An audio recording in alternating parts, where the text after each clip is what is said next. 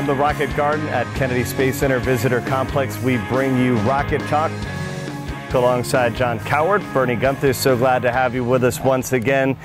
Jon, this is a historic place. We are so glad you decided to join us on Rocket Talk. By the way, if you want more Rocket Talk, be sure to subscribe to our channel below. You got a question for Jon? Yeah. You can leave it in the comments as well. And I know this is a special place for you. You got the history of NASA and the rockets right here behind you. The very early years of NASA human spaceflight are right here. In the very, very back is a Mercury Redstone. That's the kind that Alan Shepard and Gus Grissom flew up on. Those were just suborbital flights. Over next to that is a Mercury Atlas. That's the one that took John Glenn, the first American to orbit the Earth. And then a little bit in front of that is a Gemini Titan rocket. This is the one that took up our two-man Gemini missions. These are the ones where we learned how to do rendezvous and docking and spacewalking and all the things that we eventually have to go do. When we started out with Mercury, it was just a question of, can a human survive in space? Can he survive for a day or two? Can he eat? Can he sleep? Can he function as a normal human being? Then we went to Gemini, and that's where we're going to start proving the rendezvous and the docking and the spacewalking and the other stuff that we would need for the Apollo missions. Just like I said, it's just exciting to see these old rockets and know that people used to ride on top of these things. And the incredible thing about being here at the Kennedy Space Center Visitor Complex is you're just a bus away from finding and seeing the Saturn V. Yeah, the Saturn V. If you've never been here and seen a Saturn V, that is the thing to come see, because it absolutely dwarfs these rockets that you see behind me. I think the tallest rocket you see here is probably about 120 feet. Saturn V, 365 feet tall. Monster of a rocket. And a lot of people want to know, are those the real rockets behind us, or are we just looking at replicas? I think they're all actually real rockets that would have flown. They were accessed. I know the Saturn V over in the Saturn V Center, that would have been Apollo 18 had we flown that. So yeah, you're seeing the real hardware, and just as the astronauts would have seen it on the day they walked out to go fly. Well, one of the big things that we've seen all the rockets and space shuttles do over the last couple of years is go and visit the International Space Station. And for more on that, Savannah Collins, she gives you her tour right here from the Kennedy Space Center Visitor Complex. The International Space Station is one of the most out-of-this-world places you can work and live. Behind me is a 3/8 size replica where kids can get a look at what it's like to be on the space station.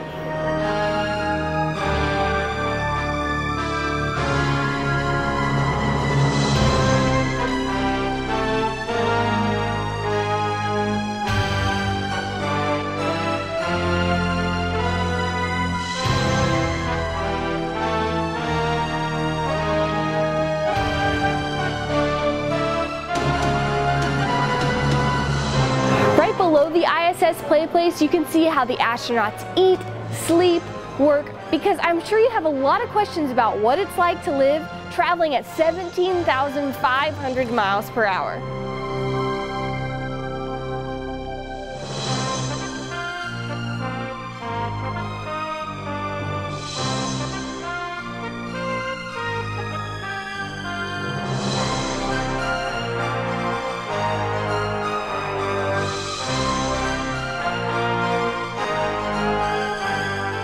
While you may not be able to take a trip to the International Space Station, you can get an up-close look at what it's like right here at the Space Shuttle Atlantis exhibit.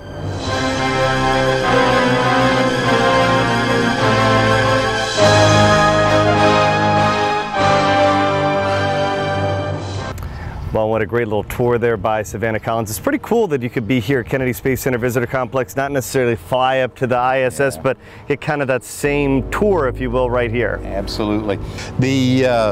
Just coming here and seeing all the stuff and knowing that you're at the heart of the right stuff, as it were, from back in the day, where we're going to start sending humans into space again, going back up to the International Space Station. We've got Boeing and SpaceX both working very hard.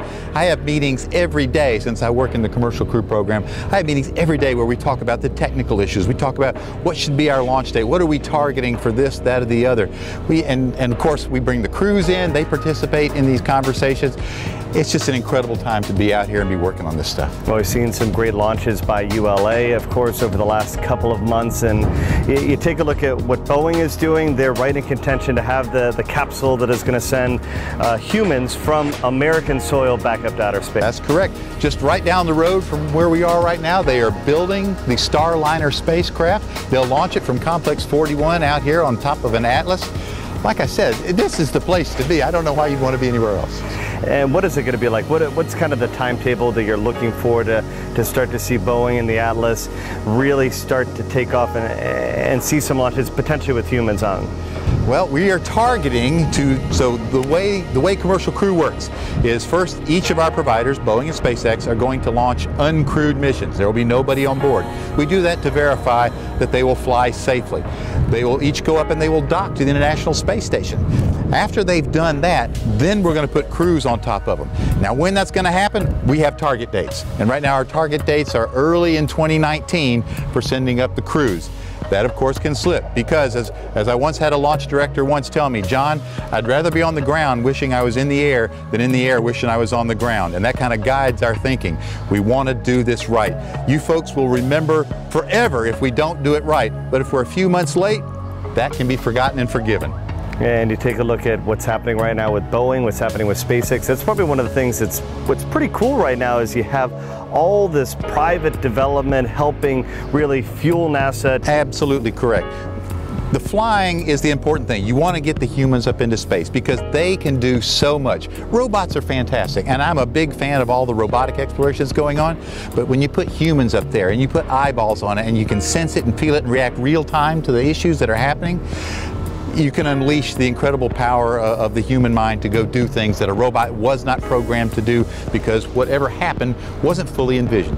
So that's why we're working to get anybody. Once we get these crews up there and we certify these spacecraft and these rockets, we're going to start sending people like you and me up, people who don't have professional astronaut training, who aren't ex-fighter pilots, who aren't these incredible athletes and brainiacs. We're going to get some really good people, and we're going to send tourists up there, we're going to send scientists up there.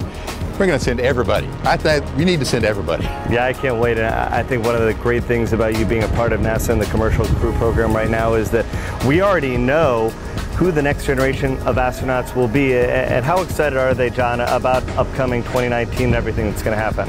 I have recently given a tour of Kennedy Space Center to the most recent class of NASA astronauts, and they could not be more excited. What an incredible group of overachievers these kids are. And I say kids because they're very much younger than me. But they are all very excited. Obviously, they wanted to become astronauts. This is a dream people have their entire life. They are exceptional. They're very, very smart and gifted in many ways, and they are very much looking forward to being able to ride the rockets that we're certifying right now. But long term, they're ready to go back to the moon, or even more importantly, on to Mars, the big red planet. That's the goal. And a lot of people don't realize that they are right here at Kennedy Space Center, also at Houston, but they're training right now for those missions. They are. They're training here at Kennedy Space Center. They're training out at Johnson Space Center. They're visiting the various contractors and getting to know them and working with the hardware. It's a long process. The first 2 years you're an astronaut, you're called an astronaut candidate. And during this time, you do the basic fundamental training. You learn how to do an EVA, or if you're going to specialize in something else, you train for those things. After that, you can get assigned to a mission. Generally speaking, it's a couple of years afterwards before you actually get to go fly one. But these folks are in that astronaut candidate training, the ones that I most recently saw. But there are others. There's the ones that have already been assigned to the SpaceX missions and to the Boeing missions. Those folks are physically in training to go fly very soon. And we got a chance to talk to those astronauts who are readying themselves for the next missions here from Kennedy Space Center. Well, we're here with Eric Boe, next generation of rockets about to go off. How excited are you about being a part of Boeing and this commercial crew program where you're going to be part of the next astronauts leaving since the space shuttle was retired? Well, I'm extremely excited. Me and the rest of the crew that's going with me, and then also the whole team, we're ready to get back into space with a new space vehicle. I'm looking forward to the future. There's been years of preparation getting you guys ready for 2019, all the exciting things that are happening with the commercial crew program. Exactly. I've been involved with the program off and on for, continuously for about 3 years or so plus, and then off and on before that for many years. And there's been members of the team that have been involved for even longer than that. What was that moment like when you found out that you were going back to space? I consider myself extremely, fortunate to get the opportunity to go again. into space, and it's really neat. You know, all of us have a test pilot school background on these first flights, and you're really lucky to get a chance to test airplanes. But when you got new spaceships to test, it's really an honor, and we're really excited about doing it. How exciting is this upcoming year of 2019 to know that you guys are going back to space, that this is really just the precipice of huge things to come? Yeah, well, the ride has just begun. You know, we're on the roller coaster coming up the top of the hill, and all the work, and it's going to take us a while to get to the top, so we actually get to launch. And of course, there's a lot of work to do on the launch, but the anticipation's getting bigger. You're kind of, just like I said, on a roller coaster, getting ready for the big ride coming up. And so this is. You can't wait to go up the hill, right? Can't wait to go up the hill. We're basically, putting our seatbelts on and working our way up, so that we have the orbital flight test, the unmanned vehicle, and then we have the manned flight vehicle, which will CFT, which will happen 6 months or so after the unmanned vehicle. Mike, a lot of fun things are happening right now in the Commercial Crew Program. How exciting is it to be part of this next generation of astronauts that are going up? Yeah, I think for both Victor and I, it's definitely a dream come true. It's any space flight is a good space flight, right? And no matter if you're launching on a vehicle that's been launching for 60 years, or if you're going to be launching on a vehicle that's in its infancy and just happening. And so that's always exciting. But as a tester in the Air Force, that was my background, was flight test. And so getting that opportunity to be a part of something from the beginning like this is just a dream come true. This is me trying not to smile too big, but it really is a dream come true. Not to just have the opportunity to fly in space, but to also be able to do it from American soil. It's an even more unique and more special part of this mission that we get to do it from America. Yeah, how important is it for Americans, for NASA, for just the next generation to be doing it once again from Cape Canaveral? Wow. When I came here, I wasn't the biggest NASA history buff, but I personally inside felt that the most important thing NASA could work on right now was reestablishing human spaceflight, human access to low Earth orbit from America. So, and I still feel that way, actually, now that I've been here 5 years, and I really do think that it's something that while it may not be the most important strategic initiative we have going, it is something that I think the public expects from us, and not just America, but I think the planet, right? The whole of humanity expects NASA to lead in human spaceflight, and so I think it is one of the ultimate things that this agency is working on right now. You guys are both test pilots. What does it mean to you guys to be some of the first, if not the the first to be up here? This is where the smile gets really big, right? I mean, it's your dream, right? I mean, from the time you first entered the test pilot school, right, which we both went through the Air Force test pilot school out at Edwards Air Force Base. From the time you first show up in that class, that's something that you can only dream about, because quite frankly, these days, there are not a lot of new vehicles. There's not a lot of first flights or second flights in a new vehicle, whether it's an airplane or it's a spacecraft. And so for that timing to work out, for us to actually have that opportunity, wow. Yeah. And it's also a little unnerving because, in our previous careers in developmental test, you made decisions and you were involved in things that had a lot of risk going along with them. And so what we think about this process, how to train, and how mature the vehicle is, I think is going to be very important to the future of the program. So it also adds, there's a little bit of pressure, I think, that comes with that naturally. But it is exciting. I mean, I think if you took a poll, every test pilot out there would love to be in this position, and I mean, it really is. It's humbling, and it is an honor, and but it's also a great opportunity. But of course, we talk about the great history, John, that's behind us, and you take a look at the original Mercury, the original Mercury 7. They had a big part of your life as a young kid growing up. A very big part. I will tell you, as a very young man, when they were first flying rockets, it was a big deal. Now, back in the day, whenever NASA launched a rocket, they interrupted all the networks, and there were only 3 networks. Where I lived, you could watch ABC, NBC, and CBS. That was it. That's all the TV you had, kids, back in the day. And I tell you what, whenever they launched anything, they preempted all their programming to show that launch. Well, as a very young kid, Saturday morning was the only time you could watch cartoons. from 8 until noon. And I swear to you, NASA was always launching on Saturdays from 8 until noon. So as a very young man, I hated the space program, but I was forced to watch space launches. And then finally in 1968, it captured my imagination with men going around the moon on Apollo 8, and I was hooked, and here I am. I love it. Well, the original Mercury 7, that's an incredible story that got everything started right here at Cape Canaveral. If you were to ask a group of kids what they want to be when they grow up, within that mix of answers, you're guaranteed to get at least one astronaut. There was a time when the dream of being an astronaut wasn't conjured up in even the greatest of imaginations. But 7 men changed that for American kids forever. In 1959, NASA chose its first ever astronauts. To be one of the few, you had to be no taller than 5'11", less than 180 pounds, under 40, earned a bachelor's degree or the professional equivalent, with 1,500 hours of flight time and qualification to fly jet aircraft. 500 applications were received, which was dwindled down to 110, but in the end, there were only 7, the original Mercury 7. These 7 men proved to the United States and the world that this country could make it to space. Once Donald Deke Slayton was selected as one of the original Mercury 7 astronauts, he had to wait decades before ever being able to take flight. He was grounded due to an irregular heartbeat, but still worked on the Mercury project. He was the first ever Chief of Astronaut Office and eventually became the Director of Flight Crew Operations. In 1975, he was approved and flew in the Apollo-Soyuz test project, the first joint mission with the Soviet Union. Alan Shepard is the first American to travel the final frontier.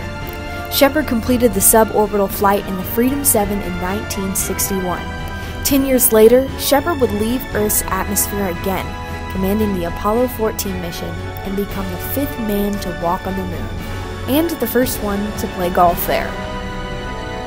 Less than a year later in 1962, John Glenn became the first American to orbit the Earth.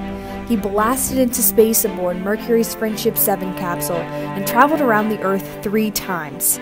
Glenn made history again when at the age of 77, he became the oldest person to travel in space. The second American to travel to space is Virgil Gus Grissom. He piloted the Liberty Bell 7 spacecraft on the second and final suborbital Mercury test flight. Later, he was selected to command the first Apollo manned mission as well. Grissom and his fellow astronauts died during a test of the command module due to an interior fire. Leroy Gordon Gordo Cooper was the youngest of the original 7 and took flight twice as a NASA astronaut. He was a part of not only the Mercury program, but Gemini as well. He piloted the longest and final Mercury mission, Mercury Atlas 9, also known as Faith 7, and became the first American astronaut to sleep in space during that 34-hour mission. Walter Wally Schirra holds the title as the only astronaut to fly in the Mercury, Gemini, and Apollo programs. In each of these, he played an influential role. His first flight was on the Sigma 7, which made 5 revolutions around the Earth. He commanded Gemini 6A in 1965, and that was the first rendezvous of 2 manned spacecrafts. The Gemini 6A and Gemini 7 flew in formation for 5 hours, as close as 1 foot from each other. Schirra also commanded Apollo 7, the first manned Apollo flight. Malcolm Scott Carpenter launched into space on the Aurora 7 in 1962. He was also the backup pilot for John Glenn on the first U.S. orbital mission aboard Friendship 7. Serving as the capsule communicator for this mission, he can be heard saying the famous quote, "Godspeed, John Glenn." Towards the end of his NASA career, Carpenter helped develop underwater training for future astronauts and spacewalks. Through their bravery and determination, the original Mercury 7 proved that space flight was possible and paved the way for generations of astronauts to come.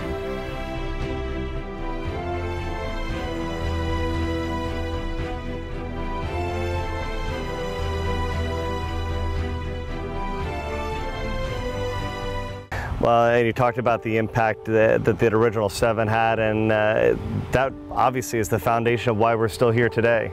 It is. Those original 7 astronauts really did have the right stuff. The movie could not have had a better name than it did. And I'll tell you, in the course of my career, one of the great privileges I had was to meet 6 of the original 7. By the time I got to work out here, Gus Grissom was gone. He had been killed in the Apollo 1 fire.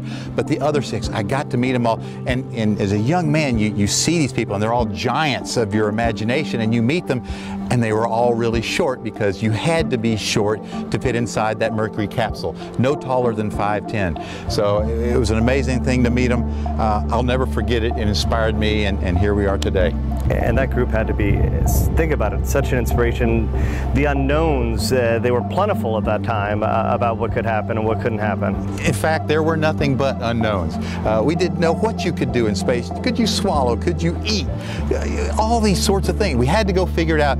These guys sat on top of a rocket that used to be an ICBM and launched themselves into space. They incredibly brave, incredibly smart, and daring. Truly the right stuff. But of course, so many of those astronauts, they trained for years for that one moment to be an astronaut. But you could do it in one day here at the Kennedy Space Center, as our own Eric found out.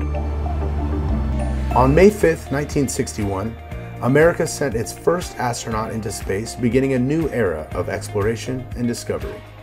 From orbiting the Earth to landing on the Moon to creating shuttles that carried astronauts to and from an international space station, we constantly pushed and exceeded the limits of what we thought was possible. The courage and bravery that it took to exceed those limits was embodied in the men and women of the astronaut program. The best of the best. To be an astronaut, it took an incredible hunger for knowledge and discovery and an even stronger mind. And now, manned spaceflight embarks on a new journey with a new crop of astronauts who will be facing an all too familiar foe: the unknown. And then there's us. We're the next crop of astronaut hopefuls that are seeing if we have what it takes to become NASA astronauts.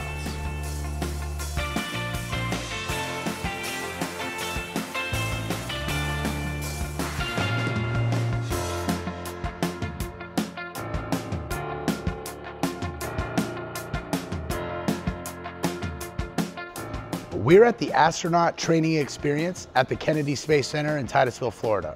And we're gonna find out what it takes to get to and survive on Mars. Here at the ATX, you can navigate Mars terrain, conduct a spacewalk, and do actual NASA experiments at the Mars Base 1 Botany Lab. That's right, we're gonna go head to head to find out who's the best. I'm the best. I'm the bestest. We're moving on. We're now inside Mars Base 1, where you get to experience life on the red planet and go through rigorous scientific and engineering challenges. To succeed, we need to think quickly on our feet and use all the knowledge and brain power we have. And the old Google machine, am I right? No Google machine? We can't use Google in space? What about if I want to send a Snapchat? How are we supposed to take selfies? I don't understand. I'm confused. Instagram? Looks like we're gonna have to rely on the old noodle.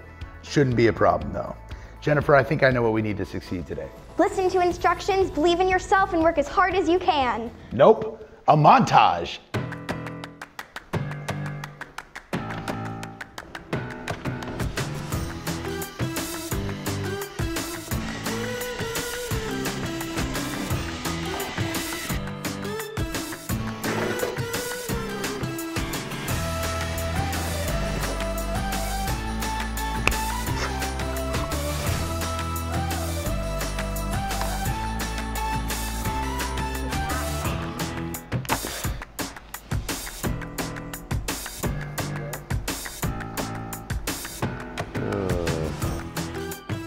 Wait. Why are you so frustrated? These greens are obviously delicious, but I think it's time for a Space Dots break. When did you first realize you wanted to become an astronaut? When I found out they get all the space dots they can handle. I don't think that's true. Oh, it's true. Right? All right, we definitely crushed it at Mars Base 1. We can totally survive on Mars. Kids. We've made it to the training stages at ATX. Here you can try to land on Mars, do a spacewalk in microgravity, and even hone your docking skills. Well, good thing I wore my Dockers today. You see what I did there? Highbrow humor around here. Why don't we just get in these simulators and let our skills do the talking? Let's do it. Did we get that? You get the freeze frame? All right.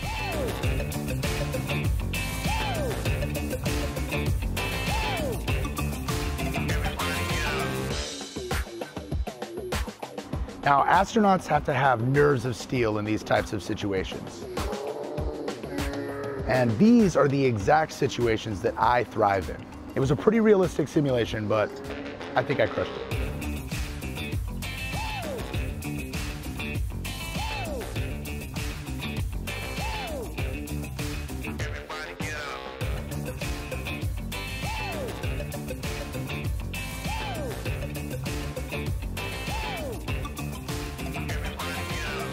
Pick up one of the soil collectors and place it as close to the target zone as possible. Child's play.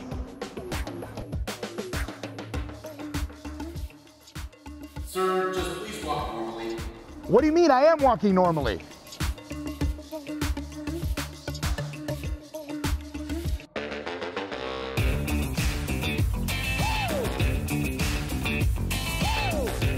We had an absolute blast at the Astronaut Training Center. I feel like now we're both fully equipped to be NASA astronauts. It really was amazing, learning how to live on Mars and do a spacewalk, and I can't believe how realistic those simulations were. So realistic. I know I had a great time. Right. Now that we know what it takes, now it's your turn. Next time you're here on Florida Space Coast, come check it out. Well, and John, think about the experience as a kid. What bigger playground could you ask than to be here at Kennedy Space Center Visitor Complex? It's a playground for a kid like me. Just like this kid whose greatest adventures in space are yet to come, for all of humanity, our greatest adventures in space are yet to come. And you should come here and see the great history, and it will inspire you to go see all of this and carry us on into the future. Well, the great news is if you book your travel down here to the Space Coast, not only can you see the Kennedy Space Center Visitor Complex, check out all the great history behind us, but very likely, as you talked about, if you're coming in 2019, you may get to see some history as history is being made launching the next generation of astronauts. Yeah, if you come down here, and even if we're not launching astronauts, Bernie, we're launching something. You will see something spectacular happen. Well, if you got a question for Jon Cowart or any of our NASA crew, be sure to leave it in the comments below. For John and our entire Rocket Talk crew, I'm Bernie Guenther. We'll see you next time here on Rocket Talk.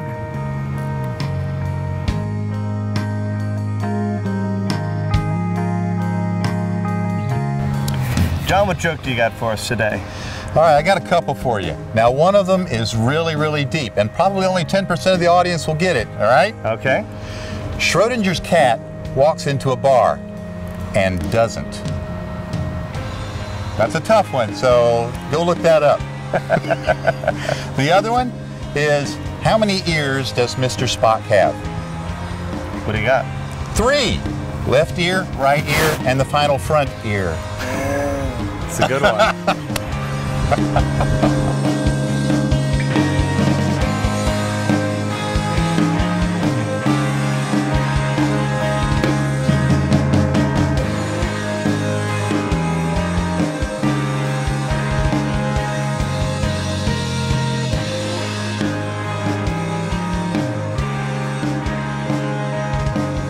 If you want more Rocket Talk, check out our bonus features and subscribe below.